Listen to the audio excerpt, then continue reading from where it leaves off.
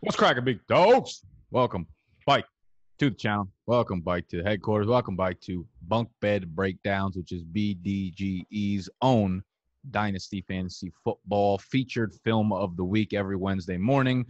I am joined, well, this is their show, but sometimes I join them. That is Noah at FB God. That is Mike at Mike Me Up on Twitter. Make sure you are following both of them. We have a very, very cool announcement today.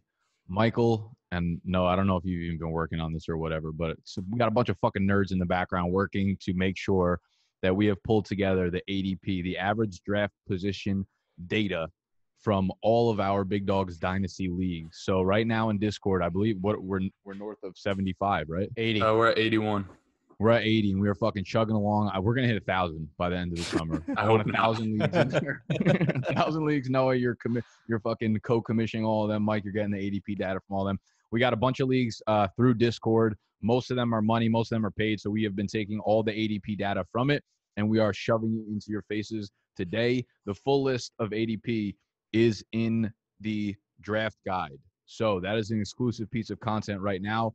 monkeyknifefight.com. If you use the promo code BDGE when you sign up, you will get $10 to play with on there. You will get the draft guide, the rookie guide, the dynasty, the season long, the fucking Dr. Morse injury guide. You will get Michael even give you a hand job over there. Today we are talking about the best values according to the ADP data that we have derived. I've got no more energy left in me, so you guys can take it over. Look, let me tell you why. Let's hit that intro. Let's fucking go.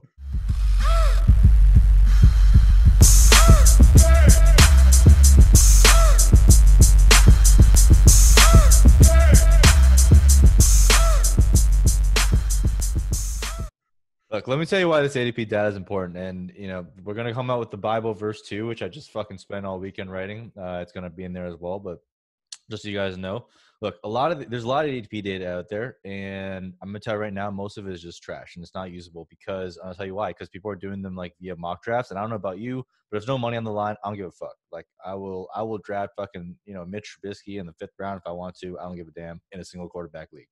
But the other problem is most people time out, right? So after you go, the most exciting part of the draft is rounds 1 to 8.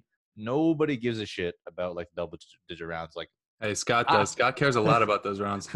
Look, I barely care about those rounds in real money drafts. So how much do you think people are going to care about them in fake drafts? And they just don't. And then the other thing is look, a lot of these mock drafts are with Twitter experts and analysts and all these guys that are all part of the same group type thing.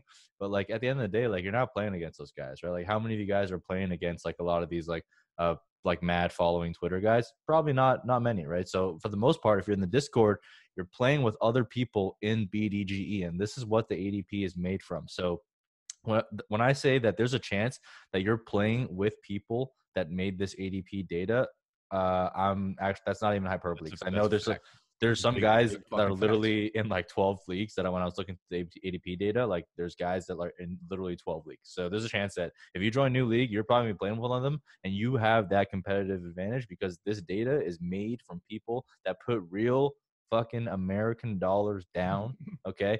Why they got to be American? Because this is the US of A. Okay? And League Safe and Team Sake only take US dollars, I'm pretty sure. All right, Why, So, look. This is the best ADP data in the industry. I have no doubt. I have complete confidence in saying that because, like you said, all the other data is pulled from secondary sources that are not paid leagues. They're mock drafts. They're from the same people doing the same drafts over and over and over again. This is real data from real paid drafts that we have with just people that love fantasy football. So I'm really pumped about this. Mike, thank you, and whoever else. Westron, shout out to Westron, baby. Westron, you're the GOAT for that. So let's talk about some of our favorite values that we see in the ADP landscape right now. Who wants to kick this off? I think we should just start off with our boy. Kind of look like him. Wish I could grow a stash. Gardner Minshew, quarterback for the Jacksonville Jaguars. Currently the quarterback. Should I go get Animal? He's downstairs eating fucking McDonald's right now. He kind of looks like him. If we Animorphed, we would look like him. But we got Gardner Minshew. Someone do that. Someone do one of those fucking pictures where you take the baby of Noah and Animal and then it fucking becomes Gardner Minshew. Sorry. So per BDGE ADP, he is the quarterback 25 off the board, 89th overall. And when you see a bunch of guys going ahead of him, like Drew Lock is the quarterback 15 off the board. And sure, you can argue that Drew Lock isn't have a little bit more continuity and a little more staying power because he isn't a 6th-round pick. But looking at what the two did last year, like Gardner Minshew isn't far behind, and I would even argue that he had a better rookie year. I mean, that's subjective, right? He had almost a better rookie year than Kyler Murray. If you pace out his 16-game season from games he played 100% of the snaps, it was 3,799 yards, 24 touchdowns, 5 interceptions, 440 rushing yards. Kyler Murray, 3,722 yards, 20 touchdowns, 12 interceptions, 544 rushing yards. So everything was worse except for the rushing yards, which is to be expected. But Gardner Minshew is somebody who not only gives you valuable points through the air, but he can also do it on the ground. And the fact that they've added 2nd-round wide receivers in 2 of the past 3 years in DJ Chark and Laviska Shenault, and the fact that Leonard Fournette is a pile of shit. Their offensive line stinks. They're trading every single piece they had on the defensive side of the ball. Leads me to believe that even with John DeFilippo, however you pronounce his last name, leaving town, they're still going to have to throw. And Jay Gruden comes in, and although he isn't as pass happy as DeFilippo, he showed with Kirk Cousins that when he had a quarterback that wasn't Alex Smith, he isn't afraid to sling the ball. Gardner Minshew is just that. He's going to have every opportunity to prove himself this year. And you can easily say they're going to go out and draft Trevor Lawrence next year or Justin Fields. We also thought Miami was going to have 0 wins this year and take 2 at 101. They luckily got him at 105. But you can't just pencil these teams in to be terrible because they're in a division with Phillip Rivers, who's going to hand out the ball like it's charity. They're in a division with Bill O'Brien, who does not want to win games. And then, Tennessee, Derrick Henry, whatever. So they're in a division that's going to be able to give away a few wins here and there. Gardner Minshew might be able to keep his job because, 1, I think he's a pretty good quarterback. And number 2, you can't just pencil them in to be the number 1 pick in 2021. If you looked at his numbers and you didn't know it was Gardner Minshew, like you kind of alluded to in the beginning, 21-6 touchdown to interception ratio as a 6th-round rookie quarterback is like unbelievable. And it's going so far under the radar literally just because he doesn't have the draft capital. And now you're adding these guys like Laviska Shenault, which plays to the hand of people, the quarterbacks that aren't as accurate because these are line of the scrimmage guys, right? You're getting targets around the line of scrimmage, letting them make plays after the fact. Even adding a guy like Chris Thompson, who gives you some explosion out of the backfield from the passing game where you're not just throwing it to Leonard Fournette and he's fucking doing juke moves that don't go anywhere. They go out of bounds and shit. Chris Thompson can add a little bit of an explosion there. So you like the addition of the weapons. I love Gruden as an offensive coordinator. I think he's going to be good for the offense, throwing the ball downfield a little bit more. And I forget what podcast I heard this on, but with his rushing numbers, I think it was like any quarterback who had the same amount of rush attempts or the same number of rush attempts per game, they all had at least 3 rushing touchdowns. So you can expect his rushing numbers to go back up. He's an athletic guy, so he's going to have that rushing part of the game to him. For fantasy, that's such an unlock.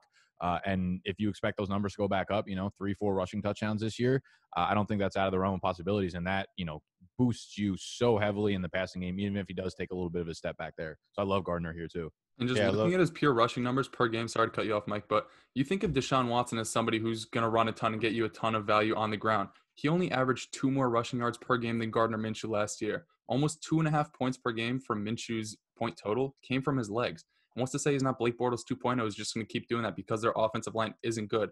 And if their offensive line improves, then guess what? He has more weapons to feed the ball, and they're good after the catch, and they're able to pick up yards after the catch for him to put up more fantasy points.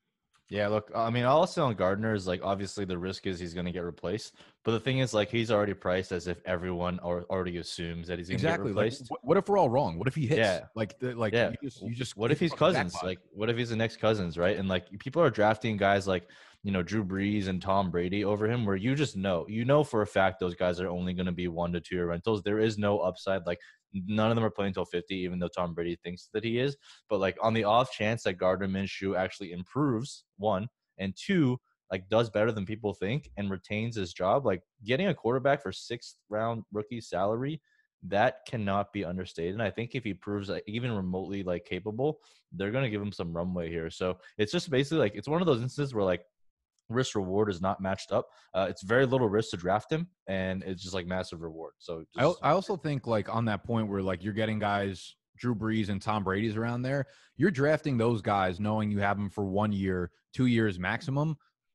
I mean, even if you think worst case scenario for Minshew, that's also the what you're getting from Minshew, right? But I would argue even if Minshew has a bad year this year, his rushing ability is still going to put him within like 5 rankings of like a Drew Brees. Like Drew Brees maybe quarterback 11 or some shit this year, right? Minshew, as long as he's on the field for 16 games, will probably be like a top 16 quarterback.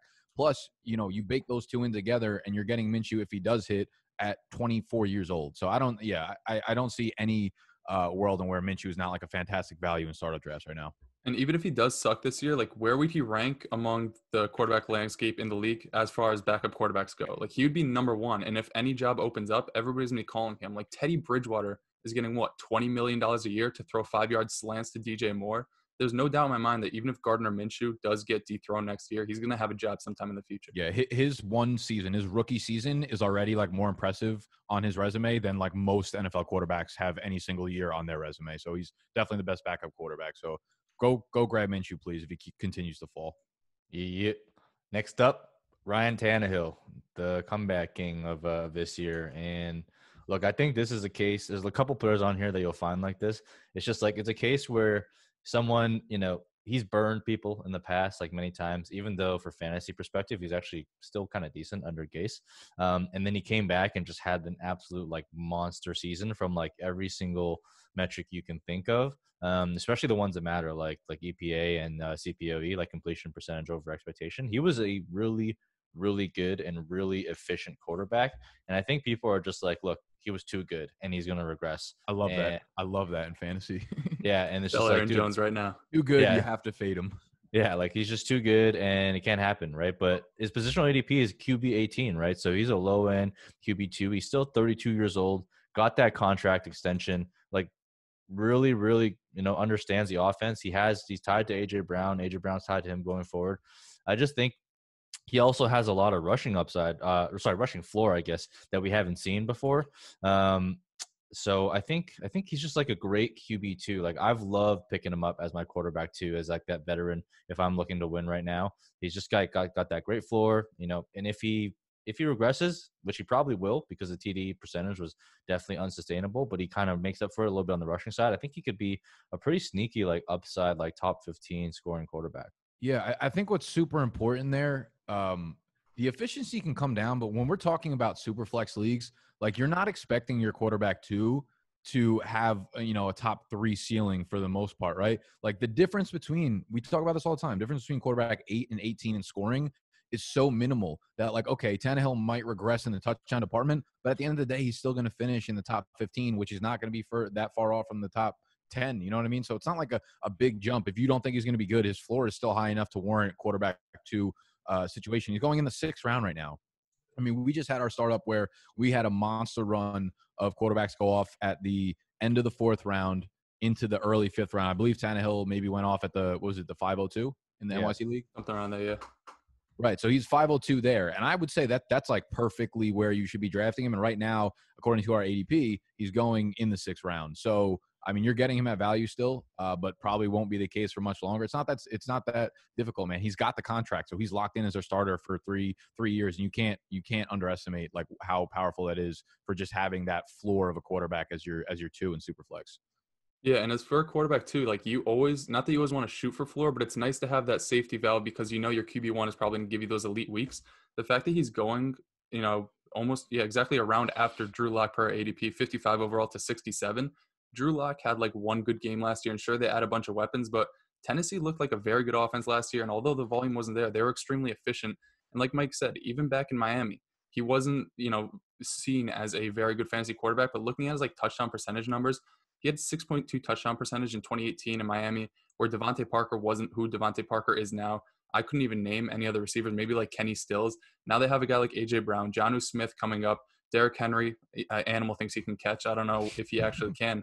They don't have any weapons. I feel like Albert Wilson's breakout was supposedly going to be that year too. Yeah, his like 45 yards per route run because he ran one route and got 45 yards on it. Yeah, but yeah, the efficiency is there, and like, so what? Lamar Jackson doesn't throw the ball, and I know he runs a lot, but he's also very efficient throwing touchdowns. And I think that's what this Tennessee offense is built around, right? They just run Derrick Henry into the ground till they get in the end zone or around the red zone, and then they throw to A.J. Brown, or he scores like a 90-yard touchdown. So you don't always need to chase volume.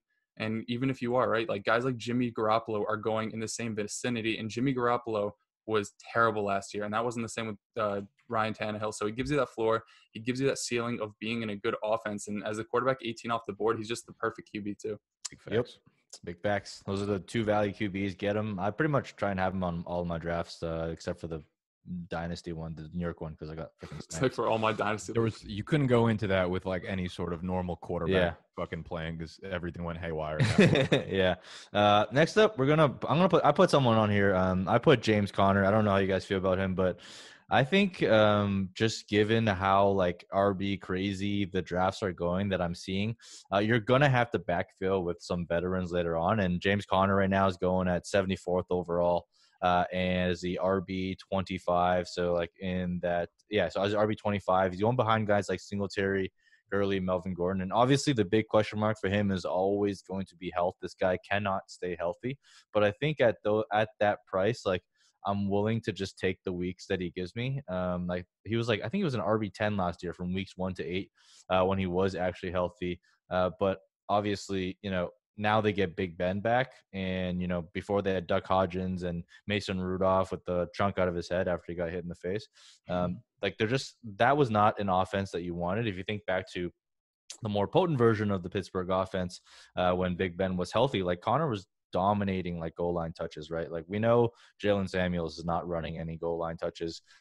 We know that McFarland is probably not taking goal line touches. He's more of like that explosive back. So I think, in an offense where Pittsburgh is healthy and Big Ben is back, I think he can provide like RB1 scoring on a points per game basis. And you just have to come to terms with the fact that he's not going to play a full season. And hopefully he plays the games that matter most for you in the playoffs. That's probably not going to happen. But what he does give you in terms of value is, a lot of running backs go off the board in the first 2, maybe even 3 rounds. And you're not going to be able, like if you want to draft a Melvin Gordon, go right ahead. But you know that you're getting like 1 to 2 years of RB2 type of value. James Conner gives you the opportunity to fade the position. I think I got him in like the 12th round in the NYC league. And I don't expect him to have any type of longevity. But we're going to link that. We're still in the middle of that draft, by the way. We're going to link the draft board on Sleeper, so you guys can go check out the draft whenever you want. We'll link it in the description on Discord. Yeah, but he like gives you the opportunity to fade the running back position if they don't fall at value. Grab him as your running back 1 for this year, maybe next year. I wouldn't really bank on it, but instead of reaching on other guys like I think Keyshawn Vaughn's going 1 spot after him, but like a Devin Singletary who does not have nearly the ceiling as a James Conner. I completely agree with Mike. He's gonna be somebody that gives you a ton of receptions out of that backfield. He's going to be like Le'Veon Bell light, and even if that's only for 8 to 10 weeks, there aren't many running backs in this range or going a little bit after him that are ever going to hit that pinnacle, even if you're banking on the future. Yeah, you got him at the 12-1. Yeah, and it's funny you said Keyshawn Vaughn because Keyshawn Vaughn went like 5 rounds before James Conner did. So Conner, crazy. I'm hesitant on Conner only because he fits that mold of guys. Any like veteran running back who's on their last year of the contract is a guy that you need to be weary of. But he's kind of the last one of those. You have Keyshawn Vaughn going before him, but you have like Leonard Fournette on his contract year. You have Todd Gurley on a 1-year contract. You have Chris Carson who's on his final year, and James Conner is getting picked behind all of those guys. So those are the guys you will get like almost 1 year. Like Mike, if you like James Conner, you're assuming it's for this year. Like, what's best case scenario though? You think he'll get re-signed by Pittsburgh? Like, what are the chances of that? I mean, re-signed by Pittsburgh. I think there's like I think that's actually not as. Is there any chance unlikely. his value goes up after this year? I don't think so. Actually, from here, I don't know. I think if he puts up like an RB2 season, it can't go down from there. Yeah, I mean, I just think like if you're trying to play a contending team, like he is a great RB3, right? An RB3, RB4, which is exactly where you're getting him. Yeah. For that points per game production. Like if you're a contender, I feel like he's gonna be a good value because like in redraft, I'm like he was great on the field taking last year. Yeah, he was great. And it's like when he misses games, right? Like you don't start a 0 in that slot. I think that's like that's why I like to look at points per game as well as like total games played. Because like you're gonna put someone else in there, right? Like if you draft James Conner, maybe grab an Anthony McFarland, right? You can pair them and just kind of take that Pittsburgh backfield, and it's possible to do both because they're cheap enough. Yeah, I hear you. That's what makes Dynasty startups so fun because you can like, you could start picking guys like the J.K. Dobbins and DeAndre Swift and then have fucking all of Twitter chirping at you like, oh, DeAndre Swift's your RB2. And then you're like, bitch, I could still get James Conner and Melvin Gordon in the 12th round. And now Swift is like my RB4 or 5. So if you want to join a Dynasty League, make sure you're in the Discord because we got 81 of them. We got fucking RIP to Kobe Bryant. We got 81 leagues popping off right now. Let's move on to the next one. Rest in peace, Jalen Rose. We got Kareem Hunt, the RB27 off the board. And he's going behind James. What'd you say? Sorry. I said love this. I can't believe you passed on him in that fucking 3 picks in a row. To be honest. Did I? Yeah, I'm a fraud because I'm completely going against my own beliefs. I would definitely take him ahead of Leonard Fournette. Something must have possessed me because I chose him ahead of him in the NYC league. But the running back 27 off the board doesn't make much sense to me because although he's going to be 26 heading into this year, you look at the running back landscape next year, and there are so many teams that have free agents, whether it be Atlanta or Tennessee or Arizona, maybe even Minnesota now. I don't know if Dalvin Cook's going to get his contract, but Kareem Hunt's going to end up either in Atlanta or San Francisco, guaranteed. Yeah, San Francisco as well. They have like 3 guys coming off the books. If you're telling me that a 27-year-old Kareem Hunt in 2021 is going to be the lead back for any of those teams, for redraft purposes for that year, he's going to be a top 5, top 6 guy. And I know you might be wondering, oh yeah, he's 27 years old. That means he's going to break down soon. He has like half the total touches as an Ezekiel Elliott. I think he has 612 touches on his body because, he missed a few games. I think in his rookie year, he missed a game. His second year, he obviously got suspended. He was out for most of last year. And kick that chick in the face. Yeah, he did a couple unspeakable things. Mike will speak on it. He did that thing too, though. Yeah. But you look at the offense that he's in. They bring in Jack Conklin. They bring in Kevin Stefanski, who is a guy who loved running backs last year. Now, that might have been Kubiak's system and the fact that Adam Thielen was hurt a lot of the year. But when you have Kareem Hunt, who is as good as he is, you have Nick Chubb, who is as good as he is, and you have the ability to throw to them out of the backfield, Kareem Hunt's going to be somebody that gives you value not only on the ground, but through the air.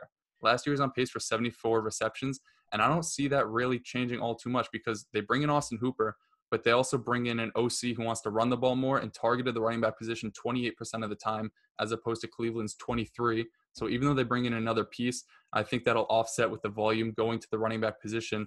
So this year, I see him being a top 24 type of guy, like a James White with rushing upside. Next year, he has a legitimate chance if he keeps his off-the-field actions clean to be like a top 5 or top 6 guy. And even if that's at the age of 27, he gets a 2 or 3 year deal, you're talking about a guy skyrocketing from the RB27 in dynasty circles to maybe like a top 15, top 12 guy, kind of where Kenyon Drake is right now, even though Kenyon Drake's on a 1-year deal. It's crazy. Sorry, you go. I'm like, I don't know how I feel about Kareem Hunt because like I thought he was actually a lot better than he was at the end of last year. But then again, it's like a totally new coaching staff. I'm not sure how they're going to use him, but I'm always super wary about like banking on someone getting a second contract like somewhere else because every year the cheapest asset is always the rookie class. So that's kind of like where I'm a little bit hesitant. But like we also know that Kareem Hunt's like really good, right? So it's like I'm like so iffy on him, but like at his current price of RB27, I just feel like it's a good investment to make because again, you're kind of priced to that downside, whereas like you have the upside. I don't think he has top 12 upside. I don't even think he has top 15 upside, but I think he has top 20 upside if he can get signed on a good team. Yeah, I would say there's like an 80% chance he finishes from RB20 to RB24. I think that's what we're going to get out of him this year. But he's if you're looking at from a backup running back situation, he's arguably in like the worst spot. Like you can go sign with like anyone he signs with next year is going to be better than where he is in Cleveland, right? And I still think he's going to do well this year. And I mean, you said 26. He's 24 right now. He's going to turn 25 in a little bit. So he'll be like 26 next offseason. But so that's 30. Still, yeah, then he's 30. Yeah. 26. I think he retired.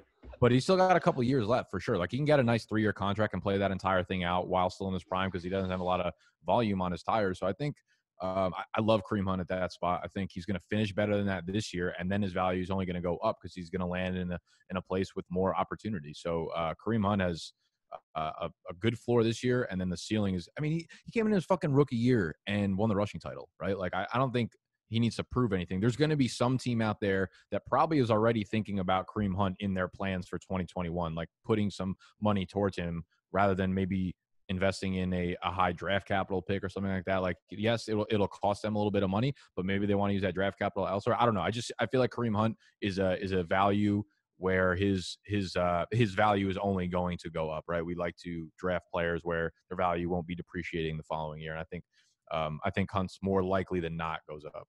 They could cycle out Drake and pull in Hunt. I mean, that would make a lot of sense. He fits. He's very versatile. So I think he fits in a lot of offenses, especially the ones we're talking about that will have openings for running backs next year. Yeah.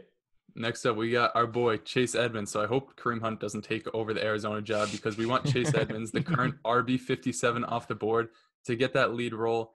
This is, again, just playing on the hopes that Kenyon Drake after this year doesn't re-sign, and there's a sliver of a chance that Chase Edmonds gets the job.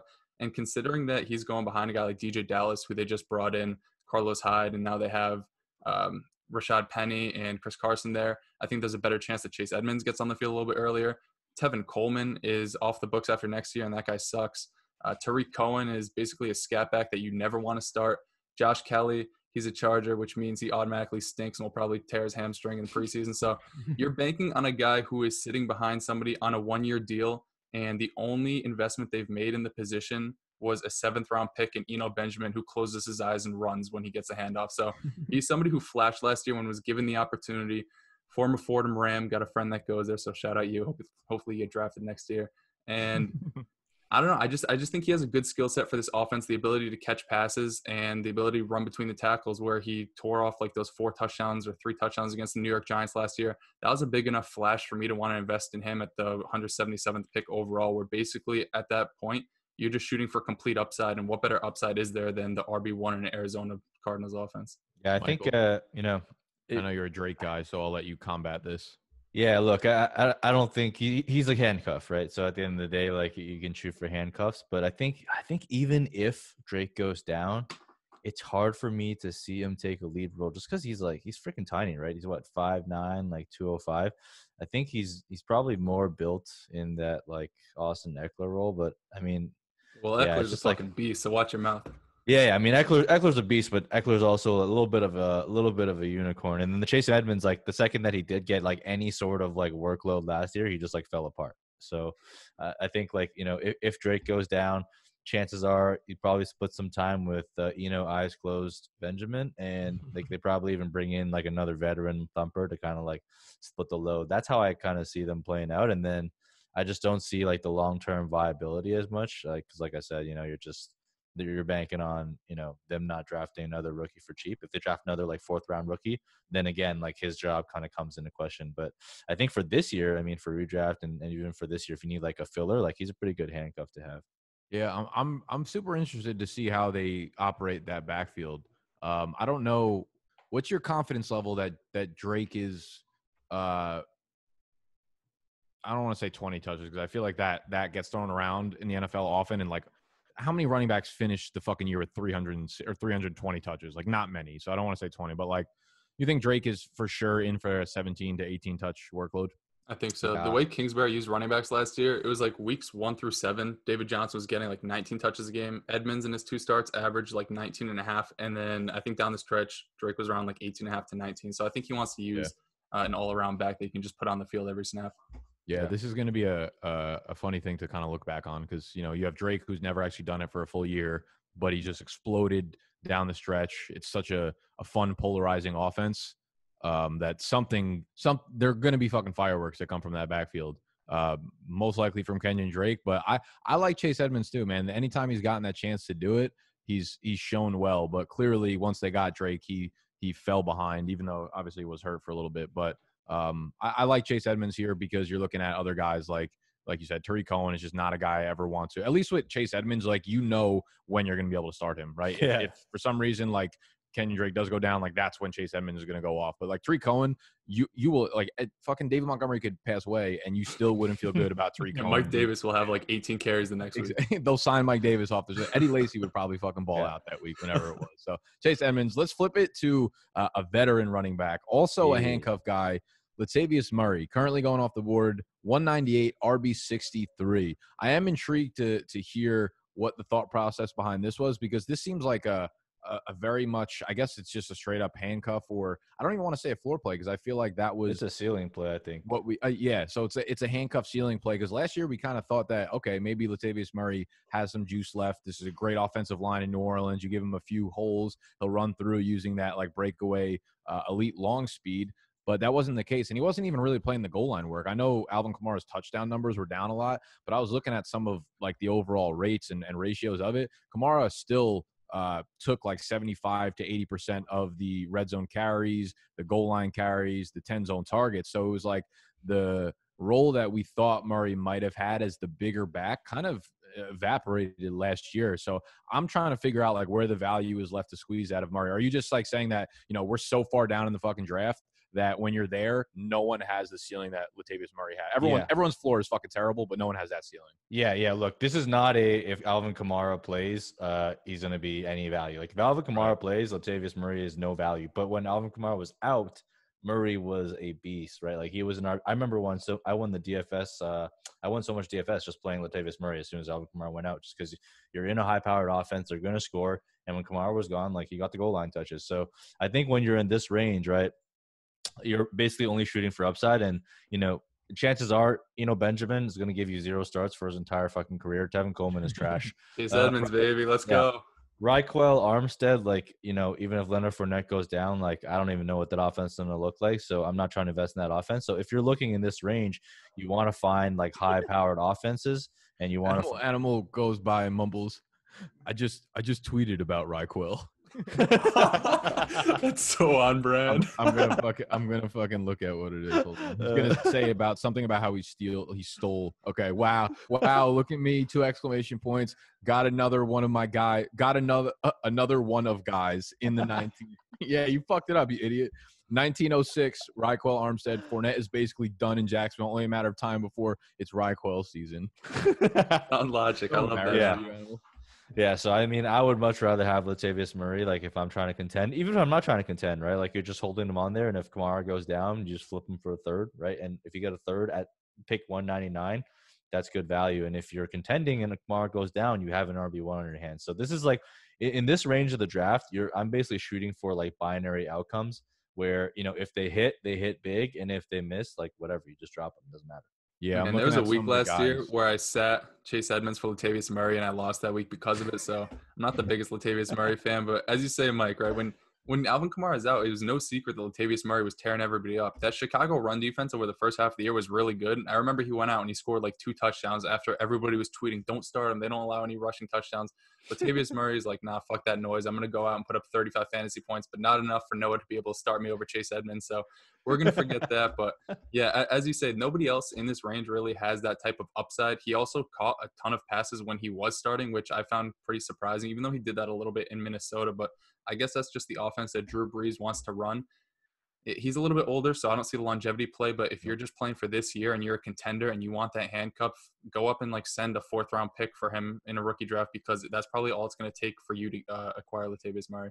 Yeah, I think you kind of have to grab him as a handcuff if you're a Kamara guy. I'm looking at the other guys. He went at the 18-12 to Mike in our draft, and the other guys in that round were like Russell Gage, Damian Harris, Brissett, Jacob Eason, Antonio Gandy-Golden, Corey Davis, DJ Dallas, Latavius Murray. So those were all animals picks. When you look at it that way, it's like they all – I mean, it's the 18th round of a dynasty startup. They all have a very good chance of not doing shit for you ever, not having another fantasy-relevant game in their career, but none of those guys have anywhere near the ceiling that Latavius Murray has. So that, I guess that does make sense. When you it's wild. Animal has come up Kamara, and he picked everyone except Latavius Murray. He was waiting on him. You sniped him, actually. 18 rounds into the draft, you sniped him.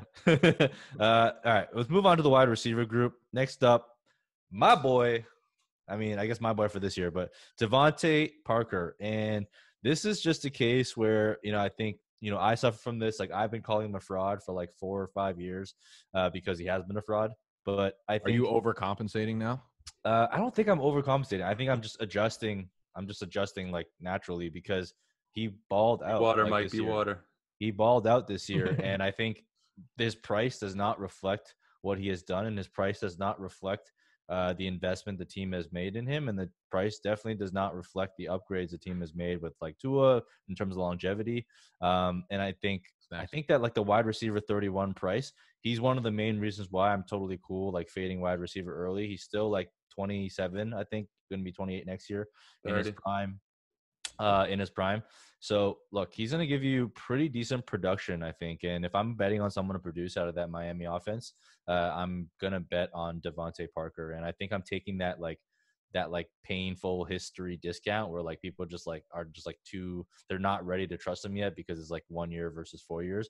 But I think there's been enough changes and he's shown enough from an efficiency perspective for me to buy in. Because, let's say like he just like compiled a bunch of shit like Kelvin Benjamin, I wouldn't be as excited, but he was pretty efficient. A bunch of calories too. Yeah, he's just really good as a wide receiver. So I'm totally happy copping this mash on I'm really DeVante. surprised he's going all the way down at 90. I feel like that is that's so low for Devontae Parker, considering like the ceiling that he could have. If he just operates as the wide receiver one all year, he's going to be easy top 15 wide receiver. And he's got that contract extension. Again, like people so underestimate just having the safety of being on a team and knowing your fucking role for the next couple of years. You don't have to fucking sneak by like you think these people. Why is he, I haven't? I'd love to see you on screen. I've heard him giggling, and I didn't know if that was a TV or animal. He's been giggling for fucking 20 straight minutes. I'm sorry. Go ahead. Yeah, Devontae Parker. Fuck that guy. Yeah, I think the years with Adam Gase and him being injured really tainted our perspective on Devontae Parker. But the fact that last year, after Preston Williams went down, which people are saying that's going to be a reason why he's not going to do as well this year, I do think Preston Williams is good, but he's coming off an ACL tear. He's undrafted. Devontae Parker is getting the bag, so they're going to be using him. I think those down years are kind of being they're being talked about way too much because what he showed last year against top tier competition, burning Stephon Gilmore and then burning Michael Thomas on Twitter, just tells me he's a very, very good wide receiver. And now Chen Gailey is the OC in this offense. And back in the Jets, he had multiple fantasy relevant wide receivers with Eric Decker and Brandon Marshall because he throws to his wide receivers a ton in the red zone. One year, they both had 20 red zone targets. And if they're down around the red zone, I don't see Mike Gesicki taking over that role. He's not a big touchdown guy. Preston Williams could get that role, but that also means Devontae Parker will have the opportunity to command a pretty big target share inside the red zone. So he's picking up those chunk yardages on deep plays. He's going to be a red zone monster for this team. He scored, I think he had like 9 touchdowns last year. So yeah, he's still in his prime, and people are picking him as if he's on a downward trend in his career when he just basically started last year. You don't think Jordan Howard's going to be the main red zone target? Yeah, I can't wait for them to make a third. I think that's going to be a piece of content that Big Dogs is going to have to make, like a video. We're going to have to do a 30 for 30 on all the guys. Like it's going to be like how the Oklahoma City Thunder, they're going to do it on them, how they had KD, James Harden, whatever. We're going to have to do that with Adam Gase. Like, what if we told you he made a wide receiver 72 into, some shit like that. So we got to take all the fantasy players that Adam Gase has ever had, turn it into a fucking featured film, and we'll send it to him. We'll tweet at it. Animal's excuse for Michael Piron for the next 4 years. Yeah. All right. So Devontae Parker, grab that motherfucker. Who else we got? Yeah. Next up, Christian Kirk, favorite of mine and Noah's as well. He's going as the wide receiver 34, 98th off the board after Devontae Parker. Guys going ahead of him are like Ruggs and Thielen. And look, I love Thielen for this year. I actually think he's a pretty decent value too. But just given where they are in their age curve, like I'm definitely copping this mash on Christian Kirk all day. People are gonna not like the fact that Nuke came over. But at the end of the day, like I always viewed Kirk as a wide receiver too. Like I've never viewed him as a wide receiver one. And I think having Nuke there is good for him. And as Larry kind of like fizzles out and, this offense like takes that next step forward, like he's going to be the one that really develops with Kyler. And we've talked about his profile coming in. He was an elite profile coming in. He actually did really good his rookie year, despite playing with Josh Rosen. And he took a bit of a step back last year. Was hurt as well. Really only had that one blow up week, but look, I'm still all in on Christian Kirk at wide receiver 3 prices. Yeah, he's somebody that I was super high on a little bit earlier before the D-Hop trade, and then he obviously fell down in my rankings. But where he's going at the wide receiver 34, that's a price I'm willing to pay on him because, as Mike said, he's still super young. He's still building chemistry with Kyler Murray, and the situation he was put in, right? He was catching passes from Sammy Sleeves. He was catching passes from Josh Rosen. He was trying to catch passes from Kyler Murray in a brand new offense with Cliff Kingsbury, who would not throw the ball or do anything other than kick from inside the 5-yard line. Now he's in an offense that has an actual alpha to take away targets. No shade thrown at you, Larry Fitzgerald, but you're about like 150 years old. And it's an offense that wants to throw the ball and be high volume. So although they do have an alpha in DeAndre Hopkins there, they had 2 wide receivers last year put up over 100 targets, and Christian Kirk didn't play a full season. So even if Hopkins goes out there and commands his 150, 160, 170 targets, he can be a guy who is extremely efficient on 100 to 110 targets and put up a pretty good season, like a Tyler Lockett light type of season, if he builds that chemistry with Kyler Murray where he can extend plays while Kyler Murray is scrambling outside the pocket. Yeah, he's such a good role player to have on. It's a weird term to use for a fantasy team, but like Mike said, if you know your place with Christian Kirk, he's not going to give you the wide receiver 1 upside, but last year. I mean, it was the first year with Kyler Murray. It was the first year with everything kind of starting to click. He's averaging double-digit half PPR fantasy points, 108 targets in 13 games. I mean, he's gonna flirt with 120 targets this year, even with D-Hop there, because this is going to be a pretty high volume passing offense going forward. I will say though, like Adam Thielen around that spot, like Noah, when you grabbed him in our league, and I think it was like the 9-6 or 9-7, that was one of those picks again where you're just like, it can't fall any further than that. It would be fucking irresponsible of us to let him go any further. I think he's a great value pick too, because he's someone his redraft outlook just for this year is worth the 9th round, 8th round investment, because he could anchor you could have faded wide receivers this year, picked up running backs, tight ends, whatever, and still get wide receiver 1 production out of Thielen with Stephon Diggs gone. So I like Thielen there. I like Christian Kirk there. I actually personally would probably grab Thielen over Kirk in most situations, unless you're in full, go for it next year or the year after mode. Though I think Thielen probably has like two really solid years ahead of him. But Kirk, I mean, there's nothing bad to like about the situation he's in. He's just a very good player, a very good prospect. We've seen him do it on the NFL field. He's got an up-and-coming quarterback who's an elite prospect that's coming into the prime of his career, one of the most, engaging offenses that we'll see in the NFL. So all signs point to this just being a good investment into a player. There's nothing not to like about it. Up next, another guy who is perceived to be old. We have Robert Woods, the wide receiver for the Rams, currently wide receiver 29 off the board. And Nick, I'll ask you this question. Who is everybody except Mike's wide receiver 1 for Dynasty? CeeDee Lamb. Yes, Michael Thomas. You're right. Michael Thomas. I thought you meant rookies. I don't know why. I'm thinking like a rookie right now. That's why I went to rookies. All good. Michael Thomas is 1 year younger than Robert Woods. And the only reason why Robert Woods is the wide receiver 29 in Dynasty is because people think he is old. The guy is going to be 28 years old this season. He's put up back-to-back seasons with 1,200 yards. He is playing with a quarterback that got a crazy and probably dumb extension with the Rams. He's just one of the highest floor guys you can get in Dynasty. I believe he signed for 2 more years there, so maybe he's going to be looking for a contract when he's 30, but everything he's shown is that he can be versatile. He can eventually move into the slot where he doesn't have to be as athletic to win and be an outside wide receiver. And what he showed down the stretch the last 7 or 8 games, he was the wide receiver 5 over that span. He was on pace for like 120 catches, 1,500 yards, and a very Robert Woods-esque 5 touchdowns. And every single game over that span, 5 of the 7 was over 95% of the offensive snaps. The other 2 was around the 80 mark, but he put up like 160 yards in one of them, and I think he topped 100 in the other one as well. And those are both coming off the 1 week where he like randomly missed a game, so maybe that had to do with it. I don't know. I just see a guy who is going to be a fringe wide receiver 1 for as long as he is in Los Angeles, and what's to say he doesn't go there after his contract expires. They re-sign him. He's just a really good floor play in an offense that may be using 2 tight end sets more often. But even if that's the case, those 2 tight end sets, he was still on the field a ton for those. He was, he's not a red zone type of guy, but he gets enough volume for you that even in half PPR leagues, he's going to flirt with top 12, top 15 numbers year after year. So he's in the similar vein as Adam Thielen for me, where you can argue him being a wide receiver 1 for this season.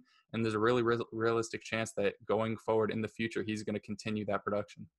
Yeah, I love Woods because the concern going into this year is, what do we see as the base offense for LA? Is it 3 wide receivers, or do they do the 2 wide receiver sets like we saw a lot of last year?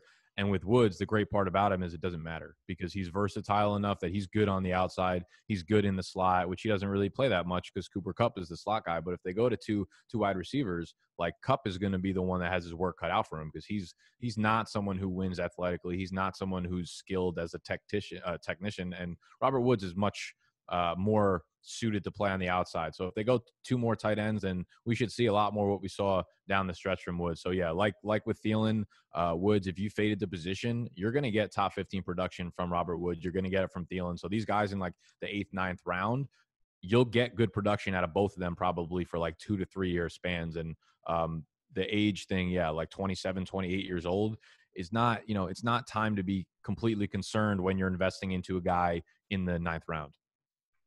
Bobby Trees, man, love him. Draft him everywhere. That's all I have to say. Love that. Next up, we got another guy that we talked about, I believe last week. It's Tyler Lockett, the wide receiver for the Seattle Seahawks. Currently wide receiver 32 overall, and that's just utter disrespect. I think people are thinking that just because DK Metcalf is good means that Tyler Lockett can't be good, even though last year we saw both of them be good. So I don't see how that equation makes any type of sense. But even though DK Metcalf took that step forward throughout the season, Tyler Lockett was the wide receiver one in this offense for the entire year. Before he hurt his calf, his pace for the season was 99 receptions, 1,269 yards, and 10 touchdowns. And people might say, oh, he's just a guy that relies on his speed as he gets older. He's 28. As he gets older, he's not going to have that in his repertoire anymore. He led the league in red zone targets. He led the league in red zone receptions, and he was third in the league in red zone touchdowns with 7. He is basically Doug Baldwin all over again, but younger, more explosive for now at least. And as he ages, he's going to be somebody that can move into the slot, be more of a technician as he's shown already in his career, and just be somebody that is Russell Wilson's safety blanket and somebody that he has shown immense chemistry with over the past 2 seasons. Curtis Patrick actually put up a tweet that he is like one of 7 receivers over the past 2 years to put up 225 plus fantasy points in back-to-back years. He also has the second most receiving touchdowns over the past 2 years. He is just Doug Baldwin for him all over again.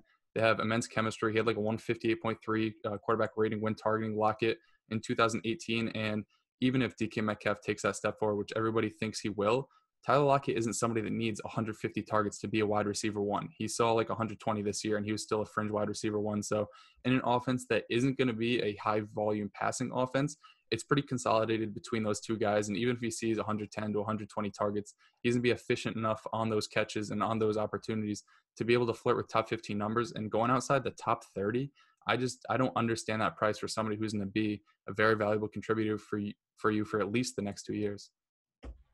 Yeah, I mean the Tyler Lockett to Russell Wilson connection, like I don't even think this is a hot take. This is supported by like the number side of things. They're probably the best connection in the NFL. And the only Herbert and Keenan Allen, though, they've been working in LA. Yeah, I think the only reason why like people don't talk about him as much is because obviously, you know, Tyler Lockett isn't someone that gets like 170 targets, so you're not going to get Drew Brees to Michael Thomas type numbers. But on like a target basis, like target for target basis, like the efficiency that they achieve on like deep balls, like TD conversion, like everything is like the passer rating, which is actually a pretty bad metric, but just everything that they do together is like elite. And, you know, I like DK Metcalf, right? And I think he'll continue to take that step forward. But to me, I think it's so clear that Tyler Lockett is still the dude in Seattle. And I think he's just going like way, way, way too cheap. And if you're like a contender and, you know, you believe in Russ and you want to get a piece of that passing game, I think getting the Tyler Lockett discount to DK Metcalf is probably like the ideal path to go, similar to how Robert Woods is a bit of an arbitrage to Cooper Kupp. I think that Tyler Lockett is a bit of an arbitrage to DK Metcalf. Yeah. That the chemistry between them two is just is so real. I feel like if you could like there would be no one more upset if you had someone like a team moved a certain player away from that team and another player on the team would be really pissed about it. I don't know if you could find someone more pissed about the Seattle Seahawks moving Tyler Lockett than Russell Wilson be. And I feel like Russell Wilson is a very low-key guy, but he would be upset about this because the chemistry between those two, like you said, is so unmatched. And I don't understand, like there's no reason. I understand trying to get ahead of the curve and be like, yes, this is DK Metcalf's like step up breakout year and Lockett's going to fall to the wayside. But there's been nothing we have seen that would suggest that. Like there's no evidence that Tyler Lockett is not old. It's not like their chemistry fell off last year. So yeah, I think the arbitrage play of Lockett over Metcalf is even better than Woods over Kupp. So Lockett going all the way down here. Yeah, I think he has even more longevity than the other guys. I think he's an actual staple of that offense just because of how much Russell Wilson loves throwing to this guy.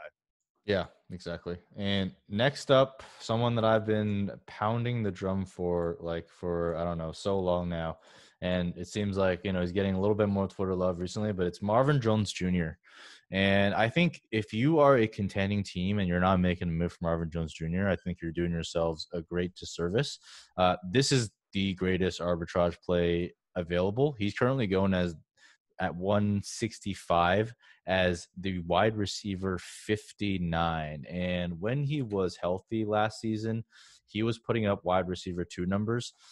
Kenny Golladay was averaging, I believe, 15.5 points per game last year in PPR formats. Marvin Jones was averaging 14.9. So for a basically half point difference.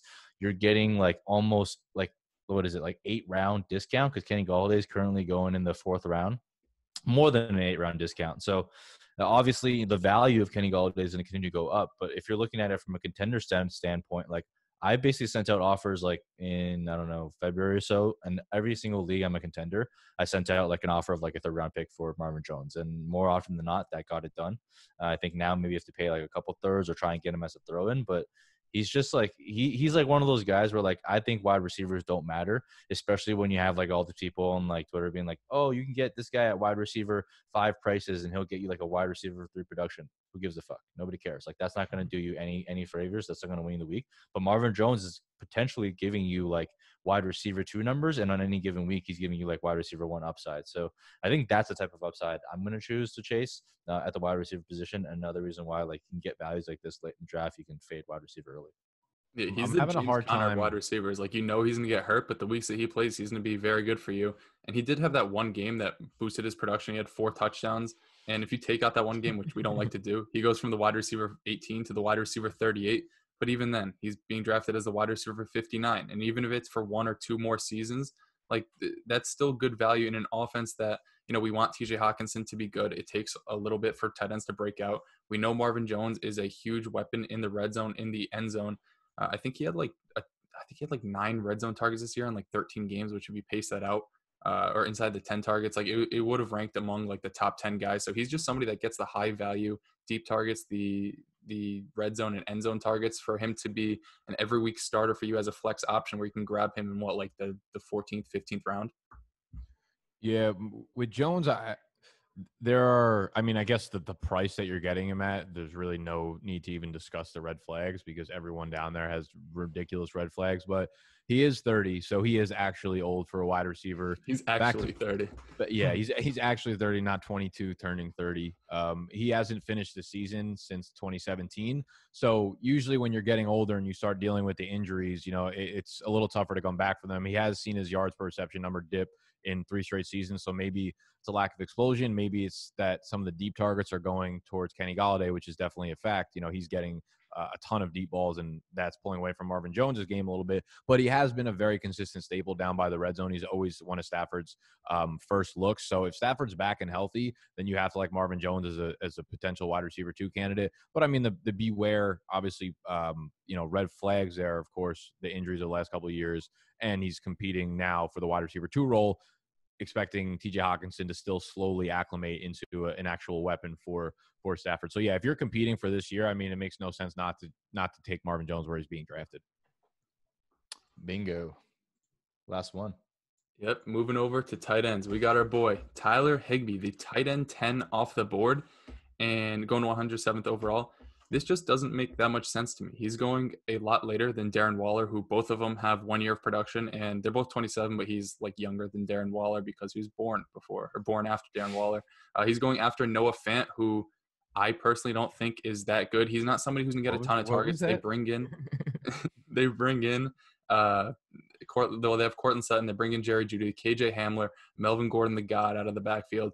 There's just gonna be so many targets there's not gonna be enough targets to go around there. Whereas Tyler Higbee is in an offense that down the stretch last year showed that they wanted to use him a ton. Those last handful of weeks that he was out there, he was averaging 11.2 targets a game. That's obviously not going to remain this year because Cooper Kupp down the stretch wasn't being used as heavily.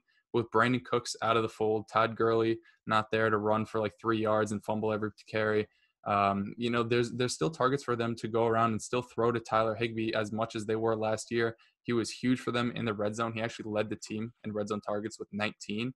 But over the last 5 weeks, he put up 13 red zone targets, which was 2.6 a game, and he averaged one red zone inside the 10 target over those last 5 weeks per game. So he's somebody that is not only giving you overall volume, but he's giving you touchdown upside. And in Dynasty, you can't just scavenge and go after the waiver wire to pick up a tight end to start for you week to week. You need to have the depth at the position or one of the elite guys. And when you're talking about the elite of the elite, I see Tyler Higbee as one of them because he is still relatively young for the tight end position. He's 27, and he's signed through 2023, and he seems to be a big part of this offense going forward. So I don't see why he's going behind any of those names, even like a Hunter Henry, who's going through a quarterback change this year and cannot stay healthy. Like, I would much rather have Tyler Higbee at his price going later than all those guys. Yeah, I think if Everett broke out last year, we would be so much more excited about Everett just because he's a little bit more athletic. But like Higbee took on everything we wanted Everett to be, and Everett's going to be gone. After I believe his contract is up after this year, so Higbee becomes a guy. It's a little tough to buy into it only because it was such a small sample size at the end of the year. But it was just so fucking good, and everything is set up for it to continue to be really good there. Like we said, they go with the 2 tight end sets. They're going to use the other tight end as probably a blocker and let Higbee kind of run free and be that primary over the middle option for Jared Goff, who seems to love Higbee. So yeah, I don't know if he's a guy I'm like necessarily targeting as a great value in every draft, but he's someone I definitely want to have some piece of because he showed just how high his upside could be.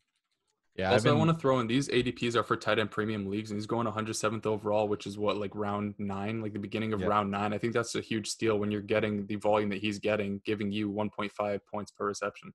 Yeah, when I've been missing out on the elite tight ends, I've basically been waiting on Higbee on the back end of the later on in the draft. And look, he had an incredible year, right? Like, it's not hyperbole to say that 5-game stretch was the greatest 5-game stretch by any tight end in like NFL history. So hey, Mike, I got a stat right here. But He's who's the counting? only tight end since Kellen Winslow Jr. to put up 80 yards in 5 straight games. So a good comp athletically, not great morally, but that 5-game stretch for Kellen Winslow is pretty good. Yeah, 80 games, 5-game stretch. I think 4 of those games he scored. He had 100 yards or more. And like, if you look at it from the efficiency perspective, he was outstanding. He ranked with receivers, running backs, and tight ends with 50 or more targets. He ranked 7th overall in yards per route run at 2.6. And those types of efficiency metrics are the ones that tend to be more sticky and earn you more volume year after year.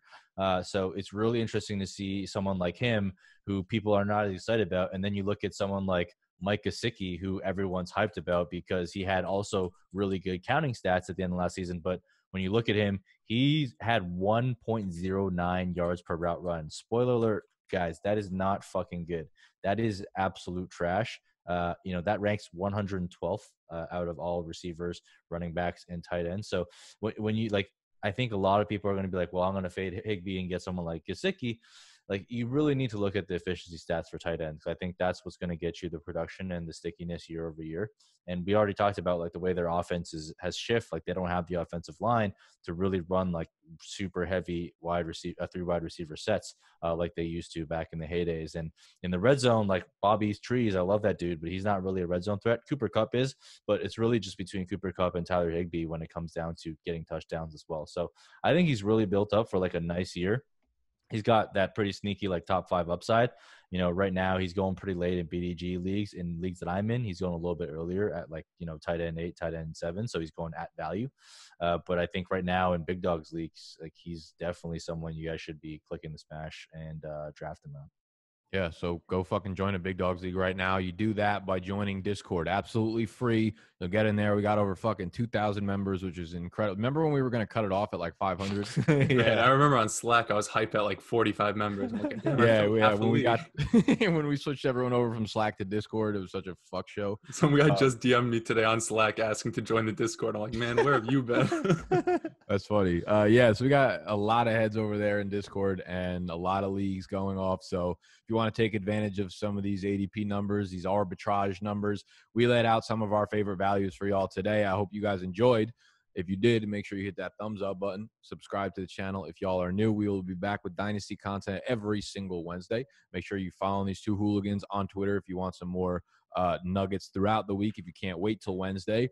If you want access to the ADP as well as our rankings, as well as all of our rookie profiles, Mike's Big Dogs Dynasty Startup Bible, which is an absolute fucking thing of beauty. I read it over today. It's going to be published either tomorrow. By the time you guys see this, it'll probably be live.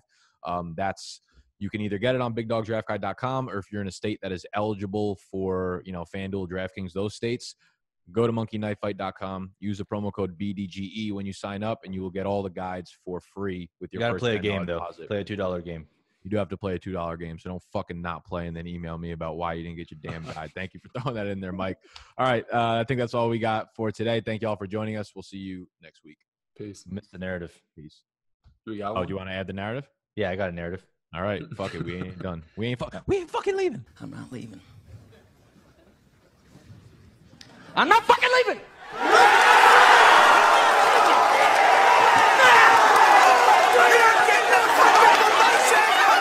We fucking leave it. All right. This week's narrative. Alexander Mattison is as good as Dalvin Cook. What do you guys think?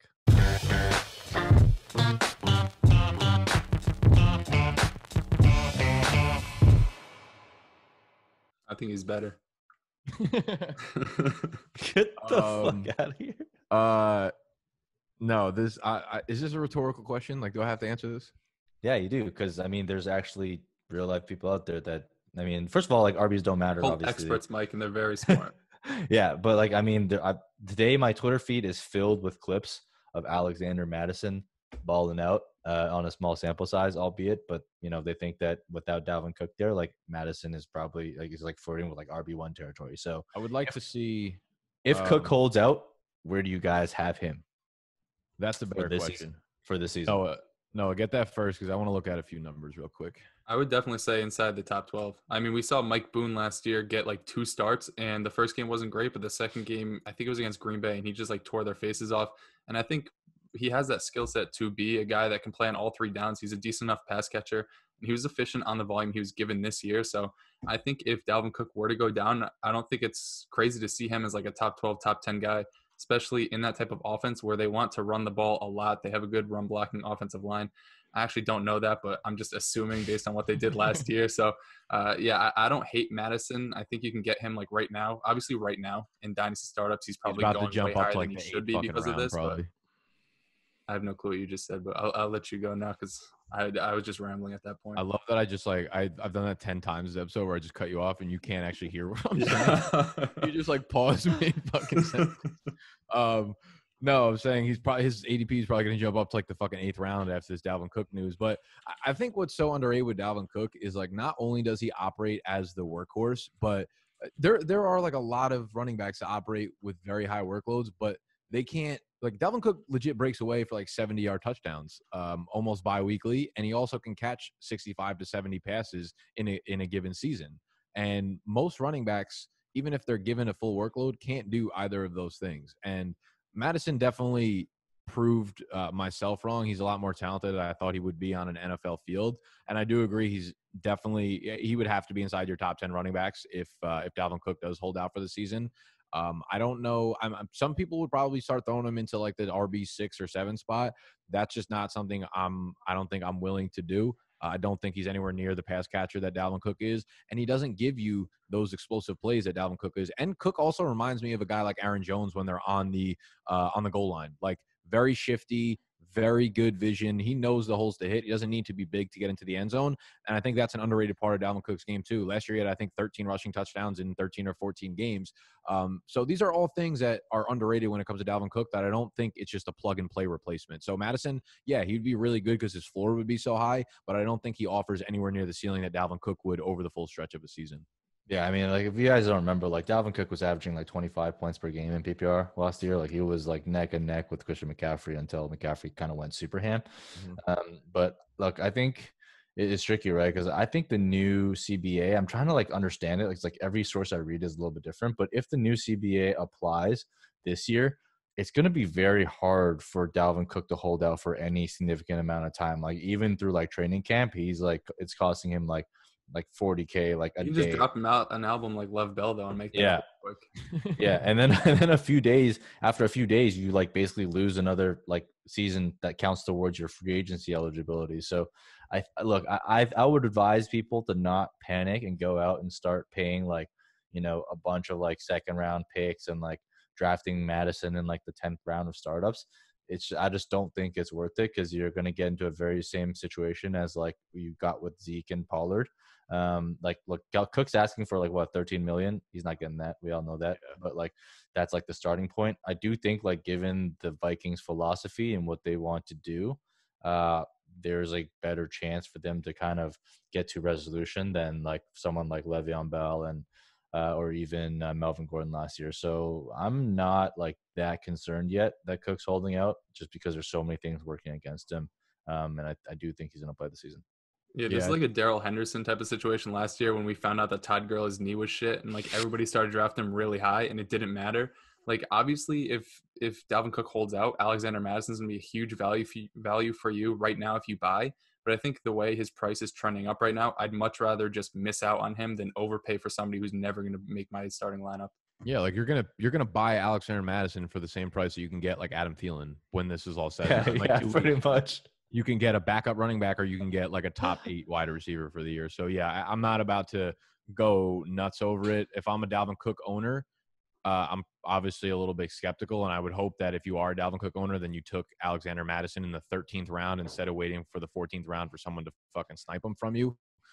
But yeah, I'm with these two, and I'm not about to get as excited as some people are in the industry. He's one of those guys that, like, if you liked him as a prospect, now this is your chance to be like, oh, he'd be a top 3 fucking running back if Dalvin Cook holds out. So, all right, that's all, folks. that's the real end. Yeah, it's a real Thank end. y'all for sticking around. Get on that Big Dogs ADP. Get on the Big Dogs draft guide. Get in the Discord. Read the Bible tomorrow. A lot of shit coming out. Just